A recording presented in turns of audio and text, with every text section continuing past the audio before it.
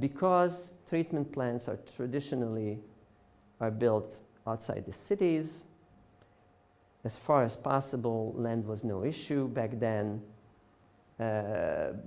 We as a society, the engineering society has built, plenty of space, was usually agricultural space was available.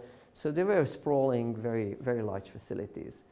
So, but the moment you change the whole philosophy and you create the ability to build these in a much more, I would say, civilized way, if you want, then the whole design philosophy has to change. I like to compare this to the phenomena when the loo, the toilet, made its way into the apartment. And it used to be outside on the corridor, it used to be outside in the backyard. And in the 19th century, towards the end of the 19th century, it became, with the water flushing of the toilet, it became possible to make it more acceptable.